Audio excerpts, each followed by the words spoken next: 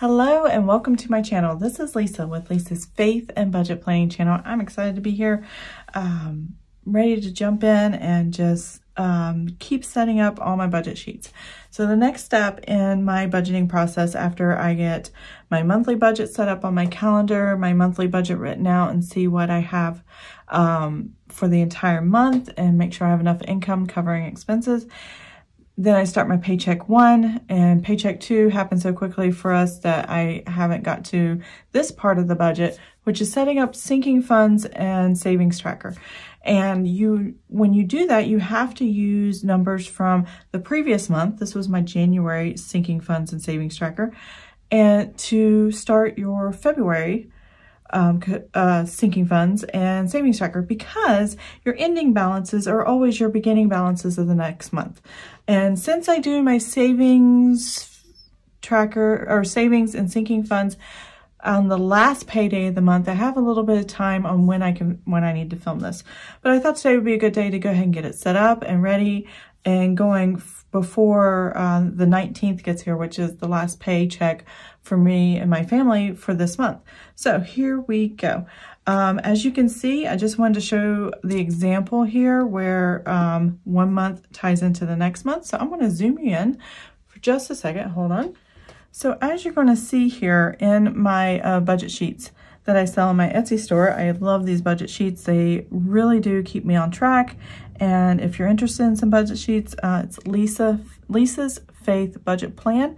There's a link in the description box below if you need that, and go check it out. But here we go.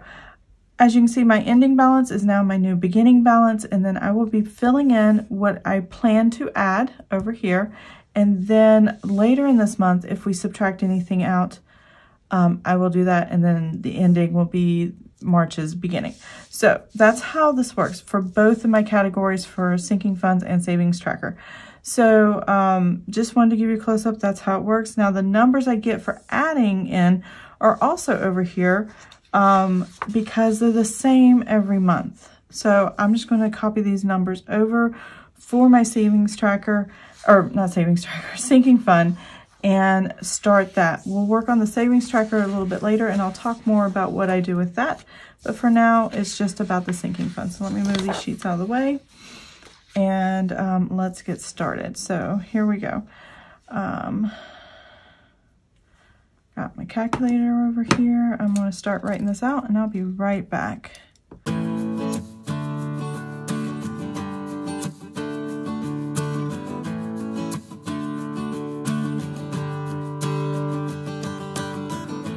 So I have everything filled in from this tracker to this tracker. And what I normally put in, I'm not going to total this up right now. Here's the reason. When you go to your bank account and you're looking where you save your money, sometimes you get dividends, and we get dividends. And I don't have that information right in front of me, so I will be totaling this up later. But I can tell you what I actually put in these totals here. Okay, every month I do budget for myself $468.66. So that is what this totals up to. This is where I put a little bit aside every month into a savings account. I mean, it totals up to $468, but within that $468, $10 of that goes to Amazon Prime. $583 goes to Disney Plus. And what I do is I take the total that I need for my once a year annual expenses, like Amazon Prime. It's $119 a year. I just round it up to $120 and divide by 12, and that gives me $10. And then 1 month I'll just only put $9 in or something like that. And that will give me the $119 by the time September hits. And that's how you have to schedule and plan for when things come out. So this comes out in September. Disney Plus comes out in November. And so I put $69.99 a year. So I just put $5.83 away. It's cheaper than putting $6.99 towards the monthly fee, towards Disney Plus on some of the other monthly fees that they have on different platforms. Same thing with my Apple subscription. It comes out in December. That is $69.99, so they're the same amount. I kind of run them at about the same amount every month. In total, so far this year, this is what I have. Orkin and termite spray. This is what the balance is currently in the account, and I am going to add $55.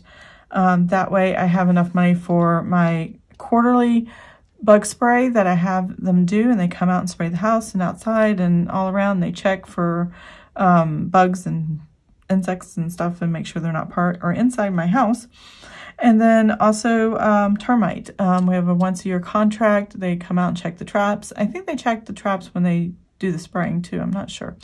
And but they really do the focus once a year, and that's an annual contract. This will have enough money in it when it's time to pay the annual contract as well as those quarterly. Heating and AC, that's also a contract once a year that I go pay into. They come out in the spring and the fall, and maintenance, and this is just a good way for those once a year lump sums that you got to pay that sneak up on you, and just putting a little bit of money aside for each of those categories, whatever they are, is really good to so you don't have to have it interfere with your budget. Senior year, so this is I've got $500. I'm getting ready to add $100 this month. Senior year is my son's senior year next year, and he's going to have expenses coming up. We're going to have to pay for things, cap and gown, pictures, other senior stuff, class rings and photos, and you know, all the fun stuff that you're supposed to have. Hopefully senior year looks better than his junior year when COVID hit. So we'll see what happens in the fall, if they'll be full-time back in school, if we can meet in person and have a real ceremony at the end of the school year, or maybe virtual. I don't know. It depends on how well this, how the pandemic is panning out by June of next year. So hopefully we'll have something fun. We'll see. Cell phone tech, this is just a revolving one. I just keep adding to it, and every once in a while we buy some technology and then deplete it and then fill it back up. I put $100 away from that. Vacation, Christmas, and we want to save up for a hot water heater 8 to 12 years down the road. So that way we can pay full price and not have to worry about homeowners insurance or anything. I just don't want to deal with all that. I just want to buy it, tell the plumber to put it in, and move on. So there's that. And I put my total right here because it's a short list of sinking funds. My sheets do allow for a lot longer, I think over 20 lines there. And I can also do the totals down here at the bottom, but sometimes it's just easier up here at the top, and it fits on the screen. So that is my sinking funds. I will go back and add dividend. I will total this up. I will add whatever the dividend is to this number, and that will be the new amount deposited in the sinking fund savings account. I will subtract out anything that comes out of this column by the when it happens.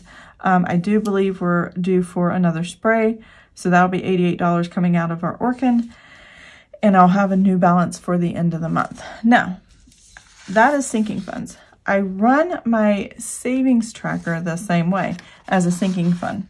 So I'm going to move these sheets out of the way. I'm going to put this right here. And this was January savings tracker. And that is what we have left, or what we are ending our month with. So let's go ahead and look at this. I've already got the beginning balances. And since these numbers match, and I'll show you it like that, 1,000, 2,000, 706, 25, 2,783, 637, 49, and $4. Oh, I kind of wrote those in a different order. So my total was $7,130.74.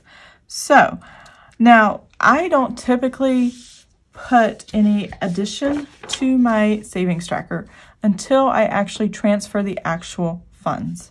But I will talk about things that may be happening.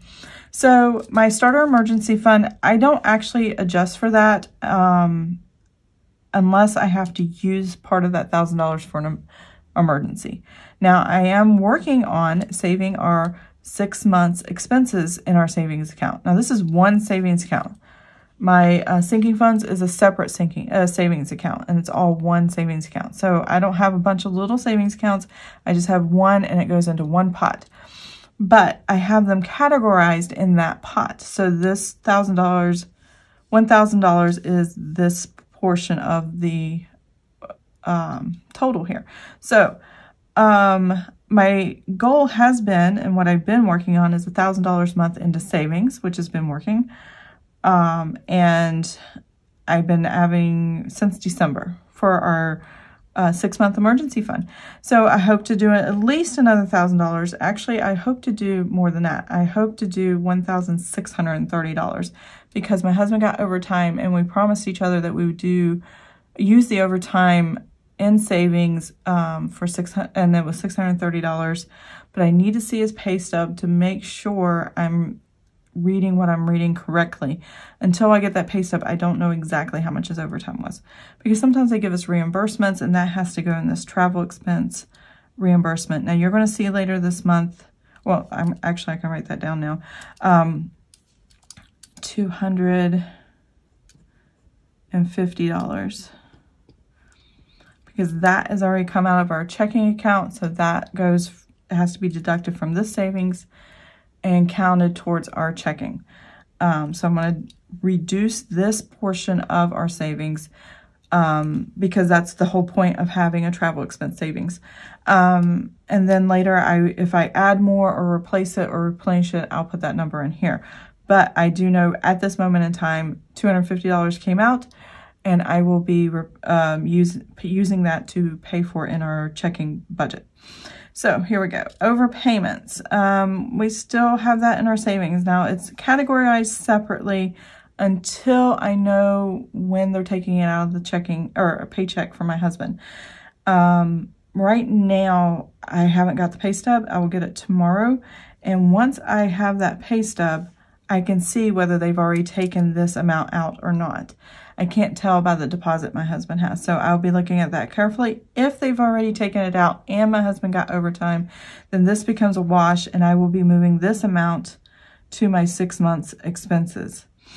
And then because I can tell my husband's paycheck is $630 more with overtime in it, I'm also going to try to add that as well. So that could be $1,200 more on top of the $1,000 I already want to put.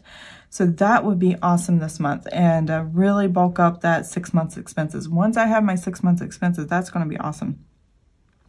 And then any dividends that come into the account, I will put right here, and that will be that. So this one, I can't really fill out too much until things actually happen. So it's usually the end of the month that I have my savings tracker filled out. But they're set up, they're ready to go, and all the totals will be right here. And I will show that at the end of the month once we do all the numbers. So I hope you enjoyed this video. I hope this helped you understand how you can do your sinking funds and savings tracker and all that for your budget sheets. I'm going to head zoom you guys out. And if you have questions or comments about sinking funds and savings tracker, please leave them in the comment section below. I'd love to help you out or just have a conversation about it. And if you do it a different way or have different ideas, I would love to hear about it. So I hope you enjoyed this video. If you did, please give it a thumbs up. If you'd like to see more of my videos, please subscribe to my channel, and I will see you guys next time. Bye.